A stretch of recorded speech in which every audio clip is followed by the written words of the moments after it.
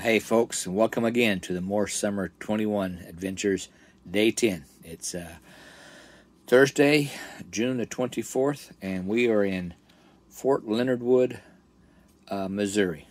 We're at the military family camp here.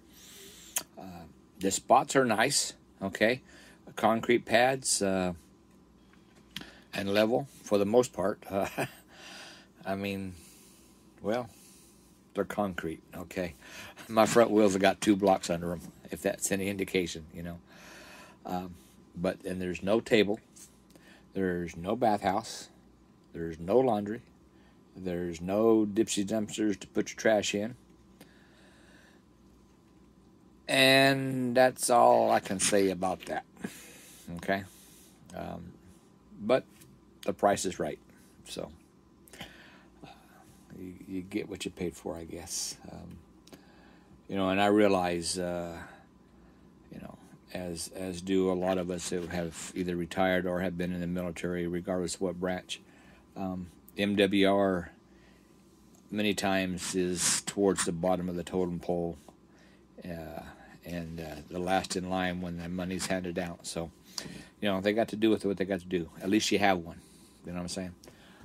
I am disappointed, yes, that there's no laundry and bathhouse and all of that, but it is what it is. Okay? Fought the wind all day, folks. All day. We left Grantville, Illinois this morning, 9 o'clock, and we had a south to north crosswind the entire way, all the way across I-64. And even then we got on I-44, headed southeast or southwest, towards here, headed towards Springfield, but it's, stopped here. Crosswind, some construction areas, but, I was thinking Thursday, just like yesterday when we were doing some traveling around, it's the middle of the week and these construction zones and there's, reduced speed, but there's nobody working. What's up? But it's all good. I mean, we made a good time. It was just a little over 3.5 hours, or around 3.5 hours to get here. When did Mom? No, 4. 4 because we stopped. 4 because we stopped. Okay. 4 because we stopped. Yes, we did. 4.5 hours is what we're supposed to. So it was almost 5 when we got here. But that all being said, it was still good. Stopped a couple of times so we could stretch our legs and have some lunch, and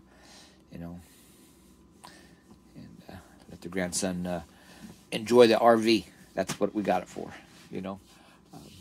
After we got here, we did go over to the commissary and to the exchange and got a few items that we couldn't get some other places. And came on back and just had a quick meal. And just sitting back and relaxing now. We had a very, very intense game of Uno Flip last night. I'm not going to say who won, because it wasn't me. And it wasn't the grandson. But I ain't saying who won. I don't want somebody to get a big head and overconfident, you know what I mean? She's sitting right there laughing. And he's up there laughing. But we're going to do some more games tonight. I don't know what we'll play, but it'll be something. And then tomorrow, we're going back east tomorrow. It's going to be about 2.5, almost 3, back to St. Louis and going to the Arch and maybe do a baseball game. It just depends on what the weather's like and what the atmosphere is like. Talking to some individuals in Grayville yesterday at the post office, and in this time, with the way the attitude is around the country and where the ballpark is, it might not be best that we go to a game. So we might just, have to forego the game. But that's okay. There'll be other times. But having said all that, folks, we are going back to St. Louis, and we are going to do the art. I was also told, and any of you that are in that local area, you can respond to this and let me know. There used to be a place called Mama's Casa something or another, okay? And they've shortened the title to Mama's on the Hill. And it's in what they call the Little Italy area of St. Louis. And it's right on I-44. It's supposed to be some of the most authentic and greatest Italian food you can find in St. Louis area. So we're going to see if we can't find that.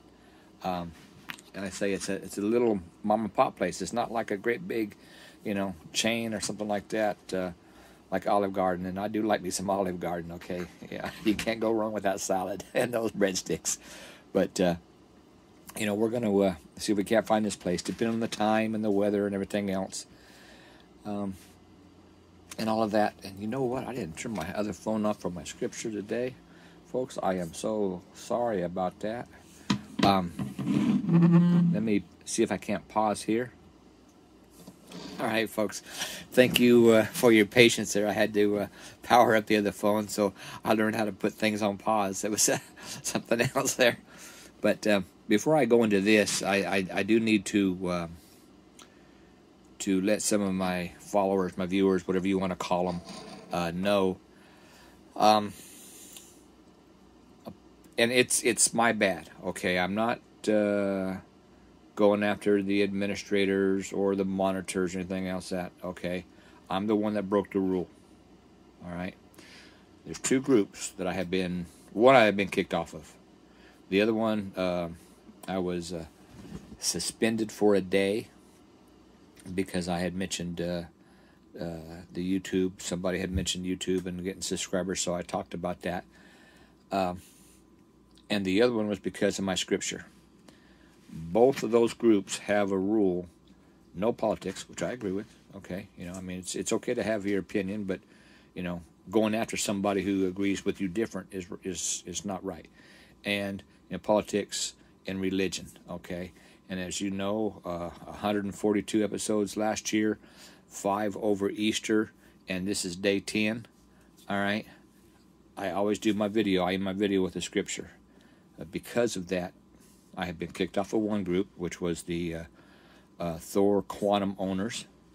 Okay, it's a Facebook group. And the other one, I was temporarily suspended, temporarily, for a 24-hour period. And that was Our Village because of the YouTube thing. And then last night, they deleted and wouldn't post because of my scripture, and referenced, the rule. And I agree. Okay, I'm bad. I broke the rule. You do what you got to do. I then on the Our Village, put a post on there that I wouldn't be posting any more villages there and whatnot. Well, then they accused me of going after, the monitors and the administrators and harassing them and whatnot. So I don't know if I'll be on there again or not. Okay. I'm not going after the monitors and administrators. I broke the rule. Okay. It's odd to me, though, after 142 last year, 5 over Easter, and this is the 10th one. They started hitting me on the 9th one. It is what it is. Okay. So we'll let that go. But for those of you that follow me here and on the other groups, that's why I'm not there. It is what it is, I guess. So, having said all that, okay, and hey, I ain't losing no sleep, all right? It is what it is. I know who my salvation is. But today the chapter comes from one of those verses, one of those books that everybody's afraid of, but I'm not. Revelation 21:4. And God will wipe away every tear from their eyes. There shall be no more death, no more sorrow, no more crying. There will be no more pain, for the former things have passed away. Again. And God will wipe away every tear from their eyes. There shall be no more death, nor sorrow, nor crying. There shall be no more pain, for the former things have passed away. And folks, you know, we don't have to wait till then. Okay? Because God can get a hold of you and break that broken heart that you have. He can mend it. Okay? And He will. Just ask Him. All right? That relationship that's not working out, whether it be at work, a personal relationship with your significant other, a family issue, you know, God can work those things out for you, where they won't be. But what they're talking about here, and folks, a lot of times, I've got a brother that when we're home, twice a week we try to have breakfast just to hold each other up. You know, the scripture says metal sharpens metal. You know, iron sharpens iron. And we talk about you. And he lost his wife. It'll be a year in October. And we talk about, well, you know, we prayed for her healing. We prayed for this. We prayed for that. You know, why didn't God answer? You know, and God did.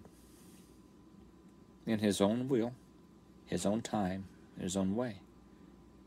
She's not sick. She's in no pain. She's not crying. Okay? Because as believers, we know that this body is just, it's going to go back to dust. But our soul is going to spend an eternity with Jesus Christ our Savior. Okay? There shall be no more pain, for the former things have passed away. That former life, Corinthians teaches that. You know, Paul writes to the Corinthians, you know, for all things. You know, that old, we become a new creature in Christ. Okay? Just as Christ told Nicodemus, she must be born again. Become a new creature. You know, let the old creature, the old human self go and become, you know, a child of His. Folks, you know, I'm not losing any I'm not losing any sleep over what's happened to the other groups. I hold no malice or ill content to the monitors or the mediators or whatever. The admin. They're doing their job. I broke the rule. I was wrong. It's just odd to me that, like I say, after 142 and whatever else, you know, but that's okay. Having said that, hopefully I'll still be on the groups that I am able to, and if not, well then, I guess Facebook will be the only one and YouTube will be the only one. But until then, hey, we're going to have some pictures tomorrow from the Arch in St. Louis. Y'all be blessed. We'll talk to you then. Bye now.